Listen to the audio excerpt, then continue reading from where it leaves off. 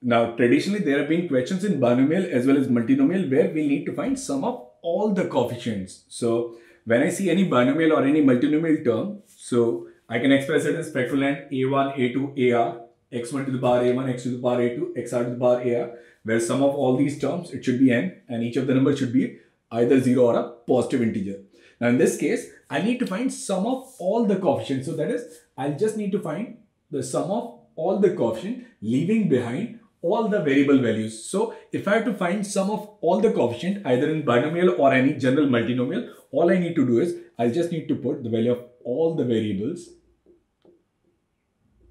as 1. So if I'll put the value of all the variables as 1, then all I'm left with is sum of coefficient. So in any equation, if you have to find sum of all the coefficient, simply put the values of variables as 1. Now say for example, now here the question is, if the sum of the coefficients in x plus y to the power n is 4096, then I need to find its greatest coefficient. So I have sum of all the coefficients, which is 4096, and I need to find its greatest coefficient.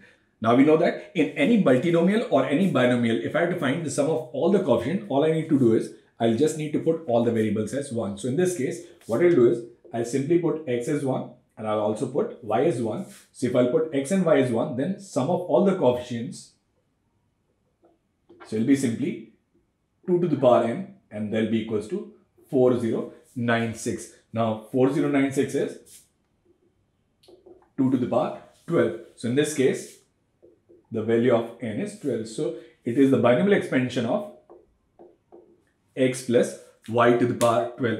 Now in this expansion, I need to find its greatest coefficient. Now we know that the coefficient of middle term is greatest. Now because it's an even number, so here the value of r will be 12 by 2, so there will be 6. So the greatest binomial coefficient in this case will simply be 12c6. Now in this question it says, if the sum of the coefficients in the expansion of alpha square x square minus 2 alpha x plus 1 to the power 51 vanishes, then find alpha. So basically we need to find the value of alpha, and it says that sum of all the coefficients in the expansion vanishes. That is, the sum of all the coefficients is simply 0. Now in this case, the only variable that I have here is x. So simply in order to find sum of the coefficient, I'll need to put x as 1. So if I'll put x as 1, I'll get sum of all the coefficients. So sum of all the coefficients is given by, so now if I'll put x as 1, I'll get alpha square minus 2 alpha plus 1 to the power 51, and this sum is equal to 0. So I'll simply write alpha minus 1 to the power 102 equals to 0. Then in that case, the value of alpha will simply be 1. Now for a plus b plus c plus d to the power 8, we need to find sum of all the coefficients. Now sum of all the coefficients is very simple. I'll have to take each variable, which is a, b, c, d, and I have to put it equals to 1. So if I'll put it equals to 1, then sum of all the coefficients will simply be 4 to the power 8. So that's a very simple question, right? Now my next question is,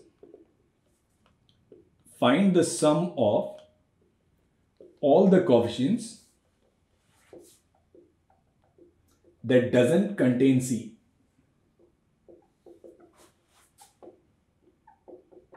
So I need to find sum of all the coefficients that doesn't have c. So previously we need to find all the coefficients, sum of all the coefficients, and that was simply 4 to the power 8. Now in this case, I'll need to have all those terms that doesn't contain c. So what I'll do is, so for all the terms that doesn't have c,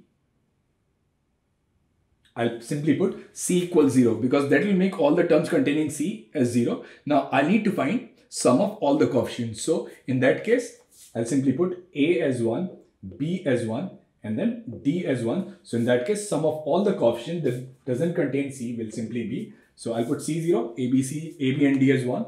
So in this case, answer will simply be 3 to the power 8. Now I'll come to the third question, which is, I need to find sum of all the terms, sum of all the coefficients that contains b but doesn't contain c.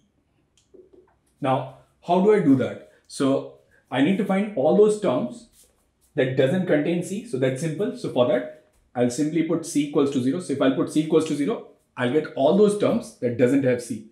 But then I have to make sure that term should also have b. Now, how do we do that? So what I'll do is, I'll take all the terms, or I'll take sum of all the coefficient that doesn't contain c, that is total sum, And from this total sum, I'll subtract all those terms in which it doesn't have C and it also doesn't have B. So in this case, so for the first case, I'll put C as 0 and I'll put A, B and D as 1. So which will give me sum of all the coefficient that doesn't contain C.